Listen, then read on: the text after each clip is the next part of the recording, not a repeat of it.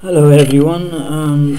This video I'm just gonna explain how the gamepad it doesn't work.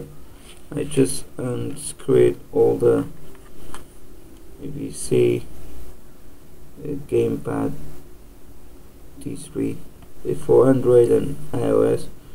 So you're gonna open all the screw from the back.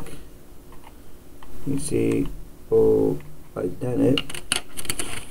Just in case if it doesn't work, or you see is something wrong inside, I'm gonna sorry about the camera is maybe doesn't not really good. I'm gonna show you. If you see, we see here from the near the USB stick, I found it by myself. Actually, it was work. You see the little bottom in there.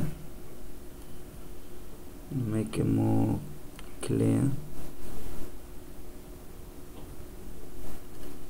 That bottom, just press reset one time.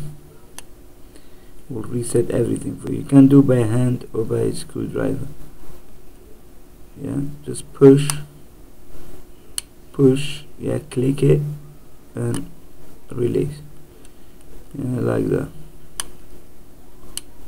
Push and leave it. Okay, that's it. You can put them back on, but just be careful.